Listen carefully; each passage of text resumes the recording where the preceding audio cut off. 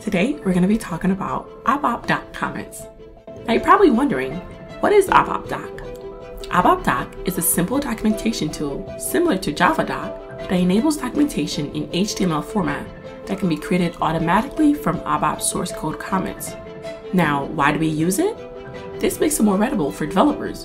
If other developers use one of your development objects, they can find out more about it by simply selecting the object name in the code and choosing element info. A comment for ABAP Doc is introduced using the string quote exclamation point. You're probably wondering, where is it placed? In the source code editor, they can be placed in an empty line directly in front of a declarative statement like data declarative, method definition, class definition, and so on. ABAP Doc comments can be added in ABAP classes, ABAP interfaces, ABAP programs, or ABAP function groups to describe functionality of the code element.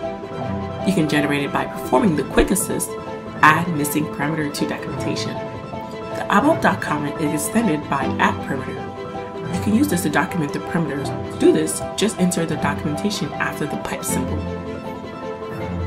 Now we just save and activate the class. So, now that you're aware of ABAP Doc Comments, let us know how you're going to use it in your ABAP programs.